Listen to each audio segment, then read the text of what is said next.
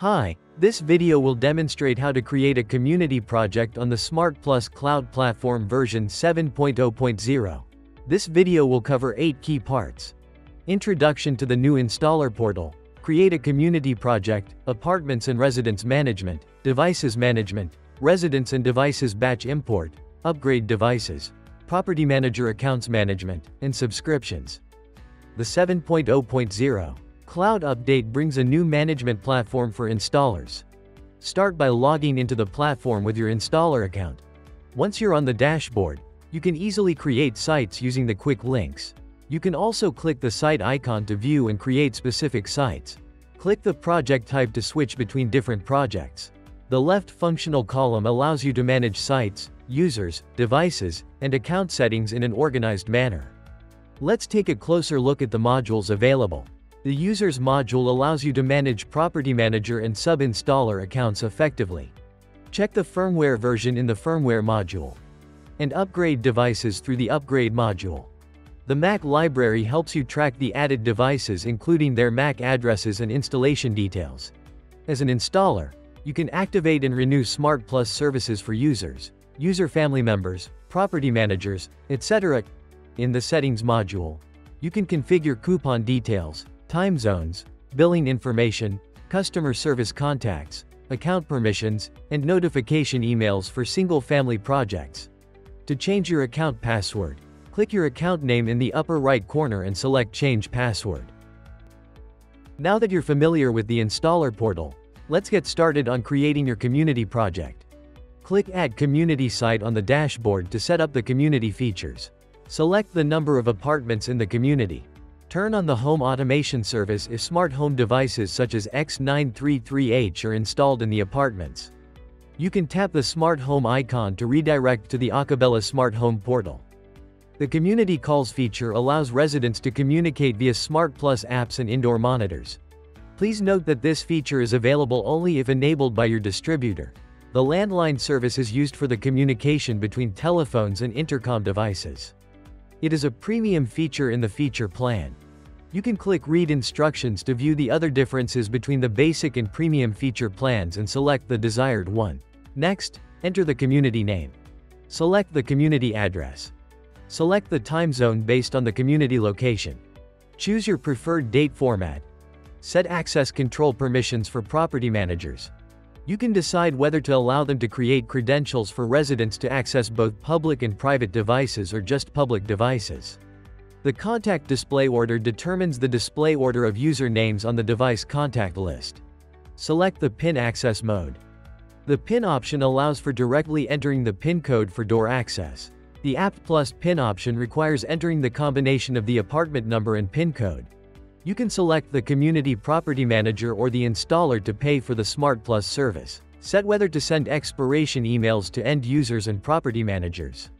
If it is turned off, only installers will receive the notification. You can also set whether to send renewal emails to end users. Once you've set everything up, click Submit to save the settings. To continue setting up the community, click the More icon. Now we can start adding apartments and residents to the community. First, create buildings by clicking Add Building. Right-click to rename or delete it. Then, create an apartment in the building by clicking New on the right. Select the floor of the apartment. Enter the apartment number which will display on the door phone. Visitors can reach Residence's SmartPlus apps through their apartment number. Name the apartment. Select the specific Web Relay Action ID to trigger the Web Relay. Please note that the Web Relay should be first configured on the door phone's web interface. The Contact Preference feature includes Group Call and Sequence Call options. Group Call allows for calling the resident's SmartPlus app and devices simultaneously. When Sequence Call is selected, you can choose 3 sets of numbers to be called in a sequential order. When Group Call is selected, continue to select the call type. For example, the SmartPlus and Indoor Monitors option initiates calls to both the SmartPlus app and indoor monitor. Last, select IP call or SIP call. If the devices are deployed in the same local network, you need to select IP call. If not, select SIP call. If you do not want to add residents right now, simply click Submit. To add a resident, click the Add Resident tab. Enter the resident's name and email address that is used to receive the SmartPlus notification emails. Select the language of the emails. Select the country, region which decides the area code of mobile phone numbers and landline numbers. You can set 3 landline numbers at most when the landline feature is enabled. Select the floor the resident can access. Don't forget to save the settings. After creating the resident account, you can click the edit icon to modify its information and add family members to the apartment. Click the edit icon on the right to change the information or delete the apartment. Scroll down and find the family member part. Click New to add a family member. You can create 3 family member accounts for free. Enter the family member account's information and click Submit. You can also reset the apartment when the resident moves out to clear the resident's data. The resident's email, access credentials, messages, etc. will be deleted, while the intercom call, time zone, language settings and so on will be retained so that you do not need to set these up again. Let's move on to adding devices to the community. First, you need to define where the device is installed, a public area, a specific building, or the resident's apartment. If it is installed in the public area of a building, click the building name. Click Intercom Devices. To add a single device, click New on the right. For this example, let's add a door phone. Select the device type as multi-tenant's door phone. Next, enter the device's MAC address. Then, select the network group. If the devices are deployed in the same local network, select the same network group so that they can communicate via IP calls. If not, select a different group. Select the contacts to be displayed on the door phone screen. The Does this device have internet access option appears only after AccuVox enables door phone offline solution for your distributor. It is used when the door phone cannot access the internet and has to call the SmartPlus app via an indoor monitor. If the device is connected to the internet, just keep the default Yes option. Name the device. You also have the option to allow users to view the monitoring video through their SmartPlus apps, which is enabled by default. Enter the relay name, which can be the device location. If you allow the door phone's relay to be triggered by indoor monitors via DTMF, you can select the DTMF code that is the same as the indoor monitors. Or, just keep it default. Specify the unlock methods to trigger the desired relay. For example, if you select PIN as the access method for Relay 1 and select RF card for Relay 2, when users enter PIN codes on the door phone, only Relay 1 will be triggered and vice versa. You may need to reboot the device to make it online. If you want to add a resident's private device such as an indoor monitor, navigate to the App Editing interface. Scroll to the Intercom Devices section. Click New. Fill in the device MAC. When the arming function is enabled, the arming icon will be available on users' SmartPlus apps for arming and disarming. Then, select the network group. The same network groups as other devices for IP calls. The different groups for SIP calls. Name the device. The Work Offline option is for door phone offline solution. When enabled, the specific indoor monitor can transfer calls from door phones without internet to the SmartPlus app. You can enable and name the indoor monitor's built-in relays. When the device is connected to an external relay, enable the external relay option. Then, specify the external relay type, external relay mode, relay name, and relay function. Click Submit to save the configuration. When there are many devices and users, you can import them in a batch with a template. Go to the Site module. Click Download the template. Fill in the template as instructed. Hover your mouse over the specific columns to view the instructions.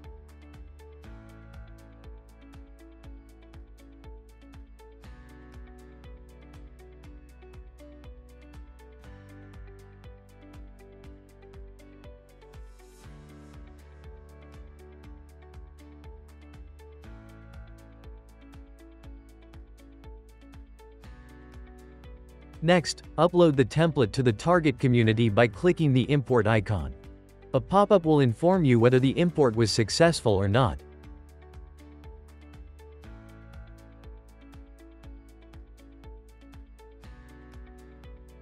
When the device has a new firmware version, you can upgrade it remotely through the cloud platform. Go to the Upgrade module. Click New on the right. Select the site where the device is installed. Select the upgrade firmware model and version. Check the device. Select the time to upgrade the device, right now or at a specific time. If you want to reset the device to factory settings after upgrading, enable reset after upgrade. Click Submit. Make sure you have read the changelog before upgrading. You can check the progress of upgrading by the status column. Pending means the device is upgrading and it appears offline. Refresh the page and when it turns to executed, the upgrade is done. You can check the device's information to see whether the upgrade is successful or not. Go to where it is installed and clicking its info icon.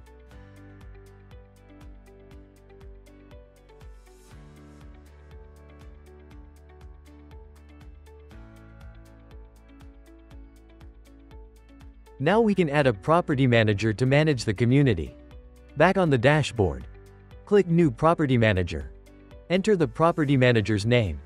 Enter the email address used to receive SmartPlus notification emails. Select the language of the emails. With monthly password update reminder enabled, when property managers log into the SmartPlus cloud platform, they will see a prompt every month reminding them to change their SmartPlus login passwords for security. Click Submit. You can send the password to the property manager for login. Go to a specific site and assign the property manager to the target community by clicking the property manager icon. Click Edit. Check the property manager account, move it to the right box, and click Submit. Enable the app option so that the property manager can use the SmartPlus app. Please note that using the property manager portal is free while using the app requires a monthly fee. You can click Setting to manage the permission of the property manager. You can pay SmartPlus service fees for residents and property managers. Before paying fees, you need to select Installer in Charge mode when creating a community.